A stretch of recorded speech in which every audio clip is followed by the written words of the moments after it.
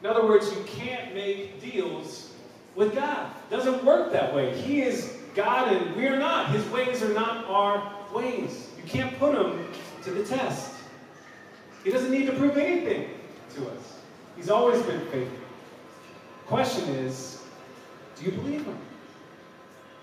Look with me at the last verses. Verse 4. So Moses cried to the Lord, "What shall I do with these people? They're almost ready to stone me." And the Lord said to Moses, "Pass on before the people, taking with you some of the elders of Israel, and take in your hand the staff with which you struck the Nile River, and go.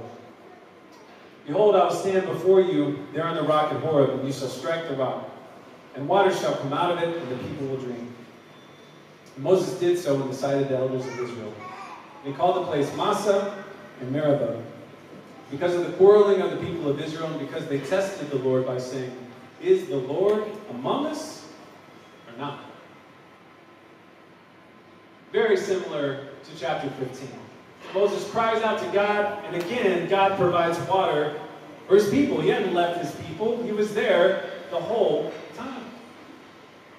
So in chapter 17, Israel had their third test at Wilderness University. The test of no water again. So did they pass the test? Again, I'd say the answer is no and maybe. No, they didn't trust this God this time. But maybe they'll trust him next time. You know, the great thing about preaching through a whole book of the Bible is that you notice some themes and topics that you wouldn't normally notice if, say, you were just preaching on one chapter.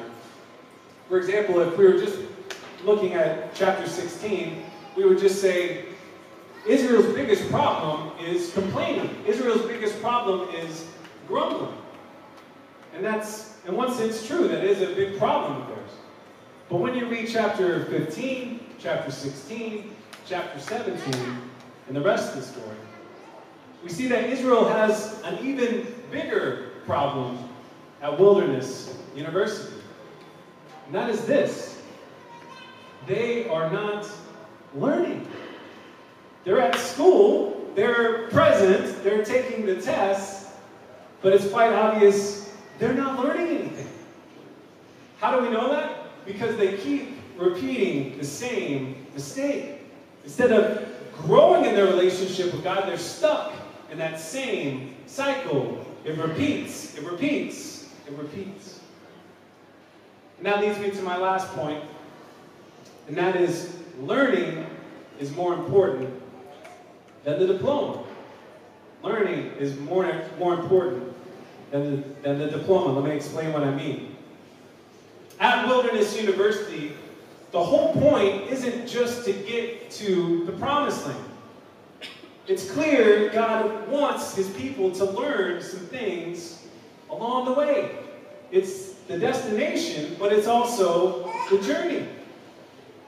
The Christian life doesn't end with salvation. The Christian life begins with salvation. From there, we move on to what we call sanctification, which is the process of God transforming us to be more and more like him. So God meets us where we are at, but God doesn't want us to stay in that place. He wants us to grow. He wants us to learn. This is what the word disciple means, a learner. Israel indeed was freed from Egypt, from slavery. But it's clear they needed a lot of growth as people. They needed a lot of sanctification. One author says, going through the wilderness was not necessary for Israel's salvation, but it was necessary for their sanctification. God didn't say, do these things and I will save you from Egypt. No, he saved them from Egypt and said, here is what I want you to do. Israel might have expected to go straight to the promised land after Egypt, but God took them through Wilderness University to be tested, for them to grow. The problem in these chapters is they're not growing. So let me bring it back to you, to me. Are you learning what God is trying to teach you right now? Or are you stuck in that same cycle again and again and again? Do you keep having the same problem in your life over and over and over? The people, the location might change, but are you having the same issue again and again and again? Now, could it be that God is trying to teach you something? And maybe you didn't understand it on the first test. And maybe you didn't understand it on the second test. So he gave you a third test, a fourth test, fifth test, sixth test.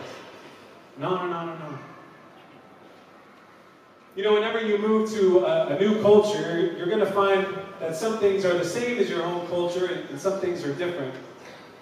And one of the differences I learned when I moved here to Poland is that in university, if you fail a test, that you can take it again.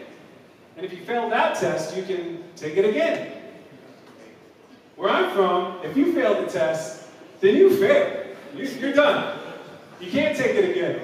And if you fail most of the test that semester, you have to repeat the whole course the next year. But there is something about Poland's method that I would say is a little bit biblical.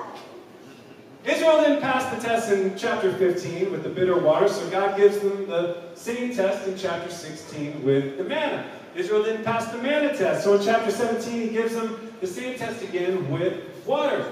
God keeps giving them the same test until they learn. You know, in one sense, we are all in the wilderness until Christ returns, right? We're all marching towards the promised land, that is, the new heavens and new earth. And until then, we are in the wilderness. We're travelers, we're sojourners, we're on the road. But I also think in life there are these moments, even years, when we really experience wilderness university. When life feels really tough, when we feel like we're going to be crushed, when we feel like we're not going to make it. That's what the Israelites felt like, right? They thought they were actually going to die. And that's real. But in those moments, we must do our best to zoom out, step back, and remember that God is good, and we can trust Him. And that these trials and tests we are facing might seem like too much. But God actually wants to use those in our lives so that you can grow, so that you can be ready for the next chapter of your life. But the only way to grow is if you learn. Here in Exodus, we see a great example of how to check whether or not we are actually learning, whether or not we're actually passing the test that God wants us to go through. And here's the way to check. Are you always complaining about the same things? Are you always complaining about the same things? If you are, there's a good chance that maybe you're not learning the lesson that God is trying to teach you. Of course, there's some exceptions, but this is what we see with Israel in the book of Exodus. Instead of trusting God in the wilderness, they complained to Moses about their situation. As Jesus said, our words reveal our hearts. And they had a lot to learn. They were immature, they were spiritual babies, but God's desire was for them to grow. He wanted them to be strong in their faith. So He tested them. They failed. So He tested them again. They failed. So He tested them again. Not because He is a sadist, but because He is the good Father who wants His children to be prepared for the hard things of this life. Let me close by asking you this question this morning. What battle are you facing in your life right now? What challenge are you going through today? What's that thing you keep thinking about? What's that thing you keep worrying about? It's so tempting to just complain about that thing. It's so tempting to lose heart about that thing. But could it be that God has you in that position to mature you even more? So instead of that being a negative thing, could it be that God wants you to show more and more that you can trust Him, that He'll provide for you, Remember, the learning is more important than the diploma. One thing I can guarantee you is that whenever this current problem of yours is solved, I can guarantee you there will be another problem right after that one. And when that one problem is solved, there's going to be another problem after that. And another one after that, right? That's just life. Of course, we have these moments on top of the mountain, so to speak, but most of our lives are spent in the wilderness. And if not in the wilderness, in the valley. So if that's where most of our life is spent, the question is, how will you be in the wilderness of life? Will you spend your time complaining, not trusting God to provide, saying, oh, it was so much better back in Egypt? Or will you be the kind of person that can believe that God can make bitter water taste sweet? Will you be the kind of person who can believe that God can make bread rain down from heaven? Will you be the kind of person that can believe that God can make water come from a rock?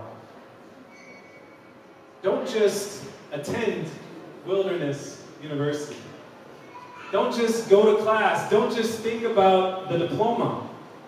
No. Maybe walk through the wilderness and learn. And we grow. God is faithful. And Jesus, who began a good work in you, will carry it on to completion. Will you pass that next test that the Lord has for you? And say, maybe. It depends on you. I'm going to invite the worship team to come forward. I'll be down in the front. I invite you to come. And I'd be happy to pray with you. You know, maybe this morning you feel a bit lost. And maybe you feel like you're in the wilderness.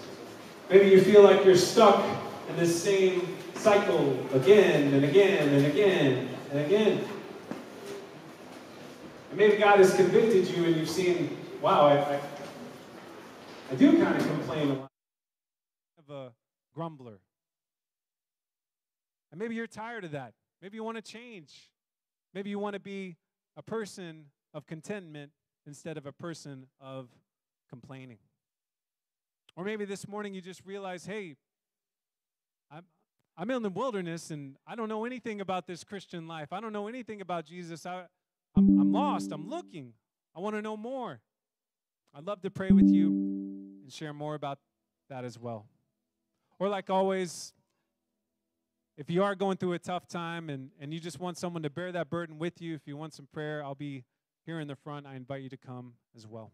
Let me pray for us. Father God, we thank you for your word.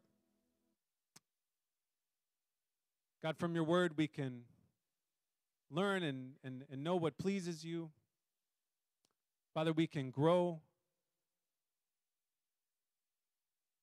God, it's your desire that we don't make the same mistakes as people of the past. You don't want us to make the same mistakes of the people of Israel in Exodus 15, 16, and 17. So God, we thank you for the tests in our life. They might seem painful at the time, but we can look back on those tests and see how you brought us through, how we're stronger, how we're ready for the next battle or problem that will come our way. God, help us to not be people of complaining. Help us to be people of contentment, trusting you at all times, God, that you are good and that we can trust you. It's in Jesus' name that we pray. Amen. I invite you to stand.